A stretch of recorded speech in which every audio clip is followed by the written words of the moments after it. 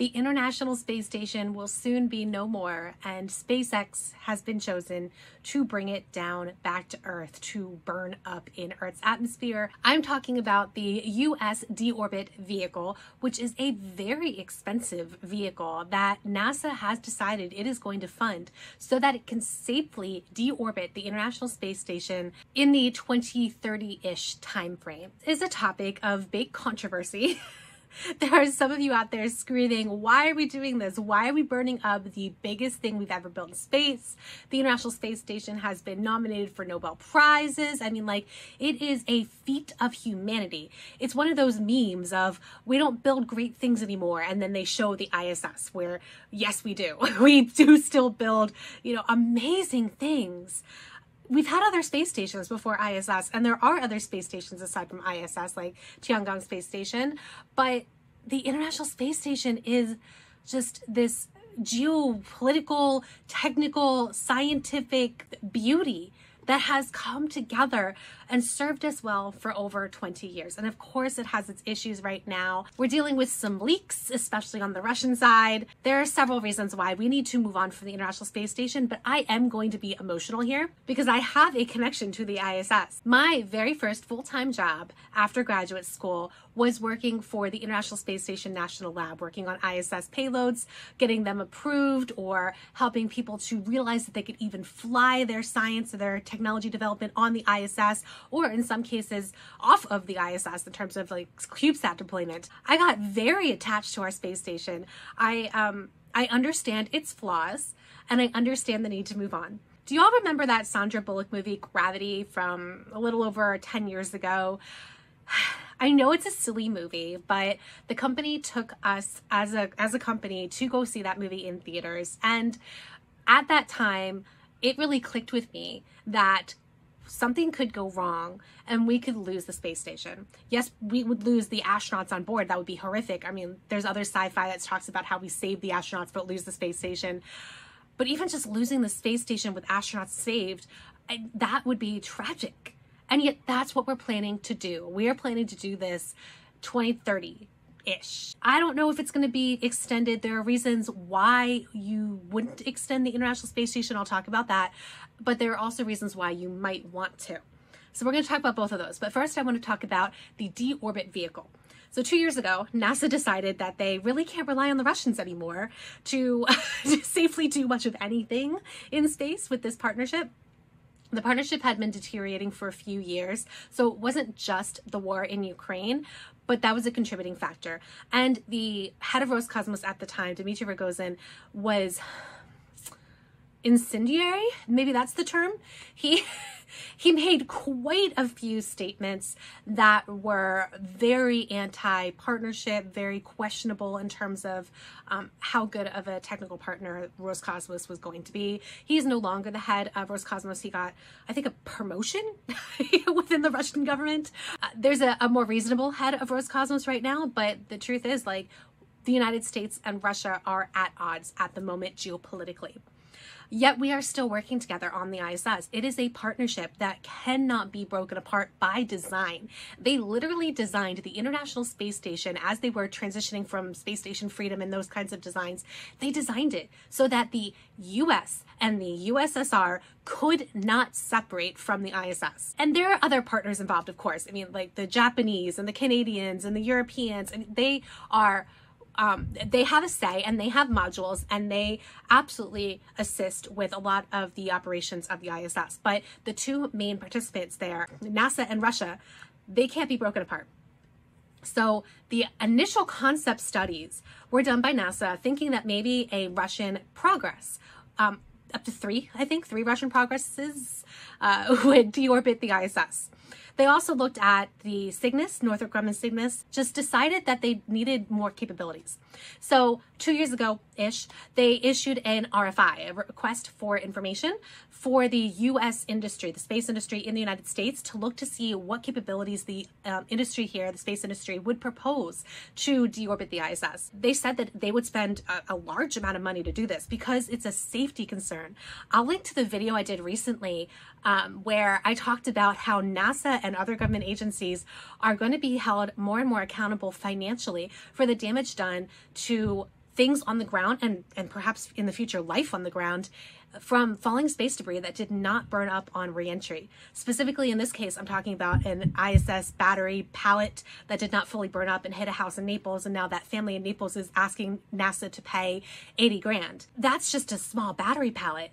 If you're talking about something the size of a house, the International Space Station, yeah, that thing's not burning up fully in the atmosphere. Under the nominal deorbiting scenario provided by NASA, so this might have changed, but according to at least the RFI that they issued back 2 years ago, it would attach, the deorbit vehicle would attach to Node 2 module a year before reentry, and then the altitude of the ISS would gradually decline. So the ISS, even though it's in space, there's no like cutoff, there's no like absolute cutoff to where the atmosphere ends and space begins. We just like round numbers, so we say 100 kilometers, 50 miles, depending on who you talk to. The ISS, despite being in low Earth orbit, there's still particles, atmospheric particles that hit the ISS that causes drag. And so periodically the ISS is boosted. So that's what they're going to stop. They're going to stop boosting it and let it gradually decline in altitude. And then they're going to use that deorbit vehicle to fire its thrusters and control the re-entry point. They are very good at doing that. And so there's no problems there with the ISS under a controlled deorbit hitting any lander populated area, because there's a segment of the South Pacific Ocean where there's like nothing around it like anywhere, and that's where we typically have a satellite graveyard essentially. And so that's where they're aiming, and they'll make it there. You know, it's not like the Chinese that just have their boosters re-entering over villages and populated areas and you don't know where it's going to hit. That's not what's happening here. In fact, that's exactly why NASA is putting aside this budget, despite the budget constraints that NASA is under, in order to safely deorbit it so that NASA isn't harming any life or property on the planet when it, aside from ocean life, when it deorbits the ISS. I will cry when this happens. Why do we want to deorbit the ISS instead of just boosting it to a higher orbit and keeping it for centuries in a stable orbit? For one, you would need all the partners to agree to that, or you need to buy out some of the other partners that own modules and equipment up there. Honestly, I think that is still doable, but that apparently has been looked at by NASA and they're just not willing to commit to do that. The Mir space station was sold to a private entity, MirCorp, but apparently that's not an option either, to sell it to a private entity. I don't know why. But whenever NASA is asked about these things, they just say that they've done the studies and it would take X number of rockets or thrusters to boost it, and it would be cost prohibitive and logistically prohibitive, and therefore they're not going to do it. I think the truest reason why they don't want to keep the ISS is because they need that vacancy to geopolitically get the support it needs for commercial LEO destinations, CLD. Commercial space stations, in other words. So if you talk to the CLD providers, we've got Orbital Reef, we got Starlab, we got Axiom Station, and then we've got other ones that are under non-funded agreements with NASA, such as Vast Haven.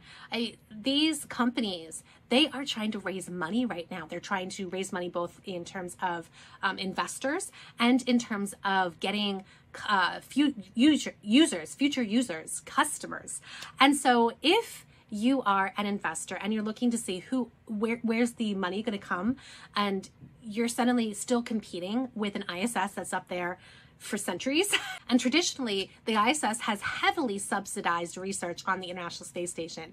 So if you've got the choice between a government space station that is heavily subsidized by various government entities, not just in the United States, but other governments as well, versus a private space station, it's going to be hard to justify why you would spend the extra money to use a private space station from a user point of view and from an investor point of view. So the commercial space station developers, they're saying we really do need the ISS to be deorbited 2030 so that we can tell the users, the potential users, and the investors, here's when we're going to start making money. Here's when we're no longer competing with the ISS. Now, they all have different start times in terms of when they launch and become operational. So that's not what I'm talking about here. They will start becoming operational ideally before the International Space Station is deorbited.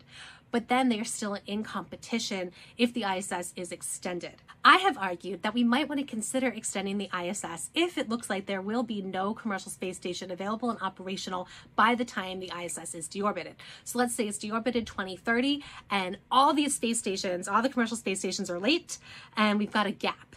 Well, that's going to look really embarrassing when you have the Chinese space station. The Chinese space station is saying, come do research with us. They're telling the world, you can do research on our space station. They're even wanting to open it up. Well, they haven't done so yet, but they're thinking and saying that they're going to open it up to non-Chinese astronauts. And so geopolitically, it would be embarrassing for NASA, for the United States, if China has a space station in LEO and the United States does not. And you can't make last minute decisions because these things take so much time. And so if you're going to deorbit the ISS, you need to know that like a year or two ahead of time. If you're going to extend the ISS because you think these other space stations are going to be late, again, that needs to be planned out and it needs to be agreed upon by all the other partners in the ISS, which I don't see that being a problem if it's a short extension. They've already gotten a short extension. There were original plans during the Trump administration. They were really playing with dates about when they should deorbit ISS, 2024, 2028, and now it's 2030. And so there have been examples of extensions. One of the current challenges is we are seeing more and more leaks on the ISS. Again, it's on the Russian side. The Russians have not been doing a very good job in terms of quality control of their hardware, operations. I mean, there's so many reasons. This is a whole other video as to why the Russian space program is deteriorating. Let me know in the comments if you want me to do that video. The majority of the pressure is on NASA to keep it all together. And so NASA is the #1 funder of the ISS. NASA's also trying to build the Gateway space station around the moon with partners. NASA's also trying to kickstart the Artemis program with crewed launches. So they already have uncrewed launch of Artemis 1, and now they've got Artemis 2 in the works and Artemis 3 in the works and the rest of it. And all the other programs that NASA is juggling right now under a constrained budget environment. So really, NASA is trying to get rid of this huge burden that the ISS carries in terms of financial commitment so that it can move on to other things. And of course, NASA is going to spend money being an anchor tenant on at least one, possibly two or more commercial space stations, but that is so little, that is a significantly less contribution than the International Space Station, which was never built to be cost effective. And you can't blame them. It was built to work. It was not built to be cost effective or profitable. Which brings us to SpaceX. What is SpaceX going to use to deorbit the ISS? And this is all speculative because nobody has said anything yet in terms of details. But one thing to note is that the launch will be procured separately. So this could be a modified Dragon or some brand new vehicle that is attached to the ISS. It could, which would then presumably be launched on Falcon 9 or Falcon Heavy. I can't imagine that SpaceX wouldn't do its own launch here.